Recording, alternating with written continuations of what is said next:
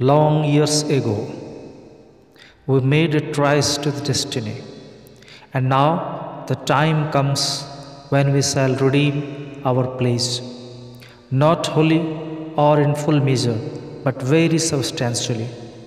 At the stroke of the midnight hour, when the world sleeps, India will awake to the life and freedom.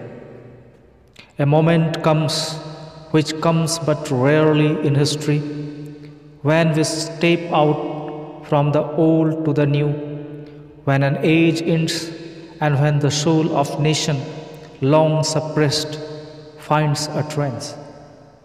It is fitting that at this solemn moment we take the place of dedication to the service of India and her people and to the still larger cause of humanity. At the dawn of history, India started on her unending quest, and trackless centuries are filled with her striving and the grandeur of her successes and her failures.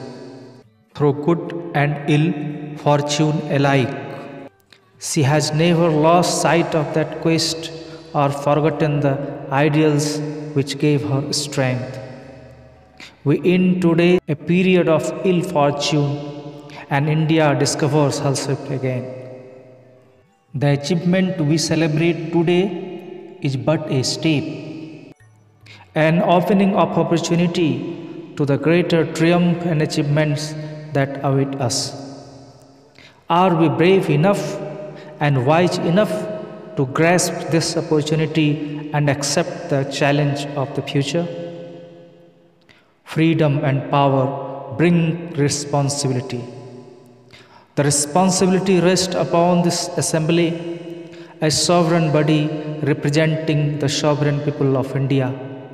Before the birth of freedom, we have endured all the pains of labor, and our hearts are heavy with the memories of this sorrow. Some of those pains continue even now. Nevertheless, the past is over, and it is the future that beckons to us now. That future is not one of ease or resting, but of incessant striving so that we might fulfill the places we have so often taken and the one we shall take today. The service of India means the service of the millions who suffer. It means the ending of poverty and ignorance and disease and inequality of opportunity. The ambition of the greatest man of our generation has been to wipe every tear from every eye. That may be beyond us, but so long as there are tears and sufferings, so long our work will not be over. And so we have to labor and to work hard to give reality to our dreams. Those dreams are for India, but they are also for the world. For all the nations and the peoples are too closely knit together today for any one of them to imagine that it can live apart. Peace has been said to be indivisible, so is freedom, so is prosperity now, and so also is disaster in this one world that can no longer be split into isolated fragments.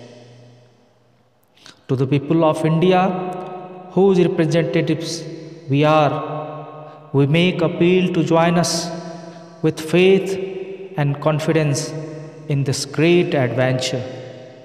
This is no time for petty and destructive criticism, no time for ill will or blaming others. We have to build the noble mansion of free India where all her children may dwell.